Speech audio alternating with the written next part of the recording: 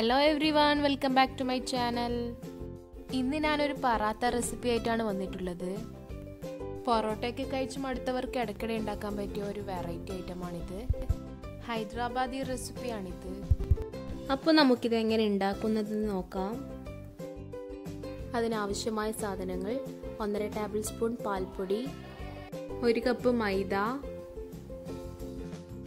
1 table spoon റവ, ഒരു ചെറിയ തക്കാളി കട്ട് ചെയ്തത്, ഒരു പച്ചമുളക് ചെറുതായി അരിഞ്ഞത്, ഒരു ചെറിയ ഉള്ളി, ഗാർണിഷ് ചെയ്യാൻ വേണ്ടി സ്ലൈസ് ചെയ്ത ബീട്രൂട്ട്, കുറച്ച് ക്യാരറ്റ് സ്ലൈസ് ചെയ്തത്, ഒരു മുട്ട, ചെറിയ കഷ്ണം ഇഞ്ചി ചോപ്പ് ചെയ്തത്, 2-3 വെളുത്തുള്ളി ചോപ്പ് ചെയ്തത്, 1/2 ടീസ്പൂൺ മല്ലിപ്പൊടി, 1/4 ടീസ്പൂൺ മഞ്ഞൾപ്പൊടി, 1/4 ടീസ്പൂൺ ഗരം മസാലപ്പൊടി, 1/2 ടീസ്പൂൺ മുളക് പൊടി, 1/4 ടീസ്പൂൺ കുരുമുളക് പൊടി, 1/2 ടീസ്പൂൺ ചെറിയ ജീരകം പൊടിച്ചത്.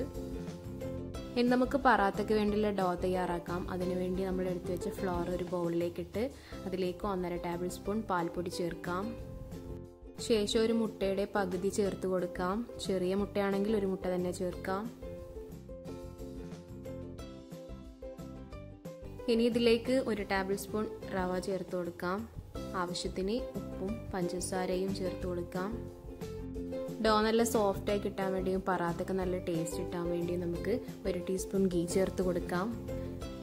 ബേക്കിംഗ് സോഡ ചേർക്കൽ ഓപ്ഷനിലാണ്, നിങ്ങൾക്ക് വേണമെങ്കിൽ ചേർക്കാം. ആവശ്യത്തിനുള്ള വെള്ളം ഒഴിച്ച് ഡോ നന്നായി കുഴച്ചെടുത്ത് സോഫ്റ്റ് ആക്കി എടുക്കാം. ഇനി അതിന് മുകളിലായി കുറച്ച് ഓയിൽ ഒന്ന് തടവി കൊടുത്ത് 30 മിനിറ്റ് ഒന്ന് റെസ്റ്റ് ചെയ്യാൻ വെക്കാം. ഇനി പറാത്തയ്ക്ക് വേണ്ടിയുള്ള മസാല നമുക്ക് തയ്യാറാക്കാം. ഒരു പാൻ എടുത്ത് ഓയിൽ ഒന്ന് ചൂടായ ശേഷം നമ്മൾ കട്ട് ചെയ്ത് വെച്ച ഉള്ളി ഇതിലേക്ക് ചേർത്ത് കൊടുക്കാം. അതിലേക്ക് തന്നെ നമ്മൾ കട്ട് ചെയ്ത് വെച്ച വെളുത്തുള്ളിയും ഇഞ്ചിയും ചേർത്ത് കൊടുക്കാം.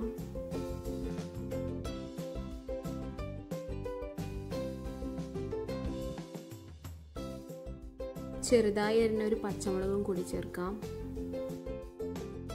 ഇനി ഇതൊന്ന് ഗോൾഡൻ ബ്രൗൺ കളർ ആകുന്നത് വരെ ഒന്ന് വഴറ്റിയെടുക്കാം. ഇനി നമുക്ക് ഇതിലേക്ക് ആവശ്യമായ പൊടികൾ ചേർത്ത് കൊടുക്കാം. 1/2 ടീസ്പൂൺ മുളക് പൊടി, 1/2 ടീസ്പൂൺ മല്ലിപ്പൊടി, 1/4 ടീസ്പൂൺ മഞ്ഞൾപ്പൊടി, 1/4 ടീസ്പൂൺ ഗരം മസാലപ്പൊടി, 1/2 ടീസ്പൂൺ ചെറിയ ജീരകപ്പൊടിയും ചേർത്ത് ഒന്ന് വഴറ്റിയെടുക്കാം. ചെറിയ ജീരകപ്പൊടി ചേർക്കുന്നത് കൊണ്ട് ഈ മസാലയ്ക്ക് വേറെ തന്നെ ടേസ്റ്റാണ്. ഇനി ഇതിലേക്ക് നമ്മൾ സ്ലൈസ് ചെയ്ത കുറച്ച് ക്യാരറ്റ് ചേർത്ത് കൊടുക്കാം.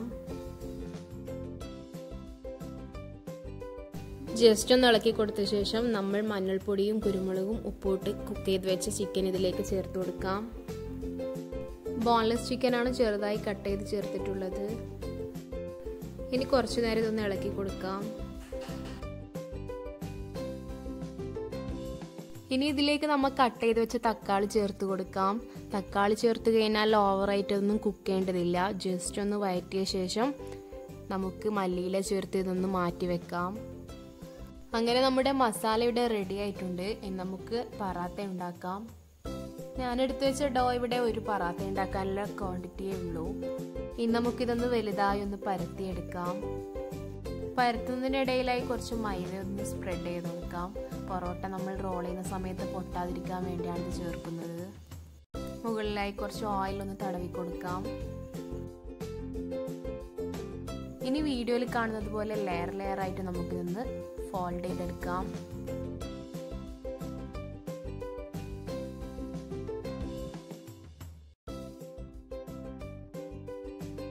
എല്ലാ സൈഡിലും മുകളിലുമായി കുറച്ച് ഓയിൽ ബ്രഷ് ചെയ്ത് കൊടുക്കാം. ഇനി നമുക്ക് സദാ പൊറോട്ട റോൾ ചെയ്യുന്നത് പോലെ ഇതൊന്ന് റോൾ ചെയ്തെടുക്കാം. വീശിയടിക്കാതെ തന്നെ നമുക്ക് സിമ്പിളായിട്ട് ഈ പറാത്ത തയ്യാറാക്കാം. ഇനി റോൾ ചെയ്ത് വെച്ച ഡോ ഒന്ന് കൈ കൊണ്ട് ജസ്റ്റ് ഒന്ന് പ്രസ് ചെയ്ത് കൊടുത്ത് നമുക്ക് വലുതായി ഒന്ന് പരത്തിയെടുക്കാം. പരത്തുന്ന സമയം വണ്ണം കുറയാതെയോ കൂടാതെയോ പ്രത്യേകം ശ്രദ്ധിക്കണം. ഇനി ഒരു സോസ് പാൻ എടുത്ത് നമുക്ക് കുറച്ച് ഗീ ഒഴിച്ചു കൊടുക്കാം.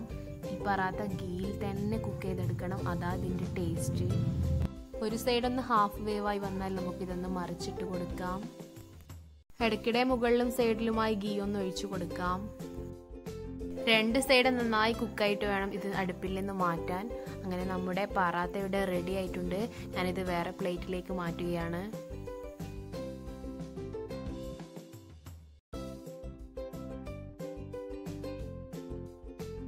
ഇനി ഇതിലേക്കായി നമുക്കൊരു ഓംലേറ്റ് ഉണ്ടാക്കിയെടുക്കാം. ഒരു മുട്ട പൊട്ടിച്ച് കുറച്ച് ഉള്ളിയും പച്ചമുളകും ആവശ്യത്തിന് ഉപ്പും ചേർത്ത് മിക്സ് ചെയ്തെടുത്ത് ഒരു ഫ്രൈ പാനിലേക്ക് ഒഴിച്ചു കൊടുക്കാം. എഗ് ബാറ്റർ ഒന്ന് ഡ്രൈ ആകുന്നതിന് മുമ്പ് തന്നെ നമ്മുടെ പറാത്ത ഇതിന്റെ മുകളിൽ വെച്ച് കൊടുക്കാം. ഓംലേറ്റ് ഒന്ന് റെഡിയായി കഴിഞ്ഞാൽ നമുക്കിതൊന്ന് മറിച്ചിടാം.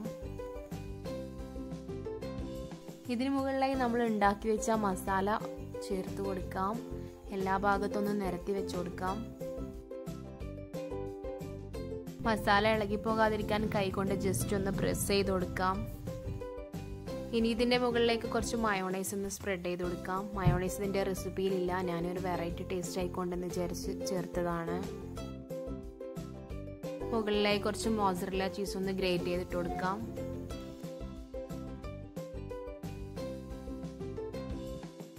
ഇനി ഇതിന് മുകളിലായി പുഴുങ്ങി വെച്ച ഒരു മുട്ട റൗണ്ട് ഷേപ്പിൽ കട്ട് ചെയ്ത് വെച്ച് കൊടുക്കാം. ഗാർണിഷ് ചെയ്യാൻ വേണ്ടിയുള്ള ബീട്രൂട്ട് സ്ലൈസ് ഇതിൻ്റെ മുകളിൽ ഓരോന്നായി വെച്ച് കൊടുക്കാം. നിങ്ങൾക്ക് വേണമെങ്കിൽ ക്യാപ്സിക്കം, തക്കാളി ഇതൊക്കെ ചേർത്തൊന്ന് ഗാർണിഷ് ചെയ്തെടുക്കാം. ഇനി ഇതിന് മുകളിലായി മസാലയും പറാത്തയും ഒന്ന് സെറ്റായി കിട്ടാൻ വേണ്ടി കുറച്ച് മൈദയും വെള്ളവും ചേർത്ത് ലൂസ് ബാറ്ററാക്കി ഇതിൻ്റെ മുകളിലായി ഒഴിച്ചു കൊടുക്കാം. 15 മിനിറ്റ് ഒന്ന് അടച്ചു വെച്ച് ലോ ഫ്ലെയിമിൽ ഇതൊന്ന് കുക്ക് ചെയ്തെടുക്കാം. അങ്ങനെ നമ്മുടെ ദുൽഹാൻ പറാത്ത ഇവിടെ റെഡി ആയിട്ടുണ്ട്. വെറൈറ്റി ഇഷ്ടപ്പെടുന്നവർ എന്തായാലും ഇത് ട്രൈ ചെയ്ത് നോക്കാം. ഡിന്നറിനൊക്കെ ഇത് ഒരെണ്ണം കഴിച്ചാൽ മതി. ചൂടോടെ തന്നെ കഴിക്കുന്നത് ഇതിൻ്റെ ടേസ്റ്റ് ക്രിസ്പിയും വളരെ ടേസ്റ്റിയുമുള്ള ഒരു ഐറ്റമാണിത്. അപ്പോൾ ഈ വീഡിയോ ഇഷ്ടപ്പെട്ടെങ്കിൽ ലൈക്ക് ചെയ്യുക, ഷെയർ ചെയ്യുക, ഉണ്ടാക്കി നോക്കി ഫീഡ്ബാക്ക് അറിയിക്കുക. എൻ്റെ ചാനൽ ആദ്യമായി കാണുന്നവരാണെങ്കിൽ ഒന്ന് പോയി സബ്സ്ക്രൈബ് ചെയ്യണേ. തൊട്ടടുത്തുള്ള ബെല്ലേക്കും പ്രസ് ചെയ്യണേ. അപ്പോൾ അടുത്ത വീഡിയോയുമായി വരുന്നത് വരെ ബൈ ബൈ.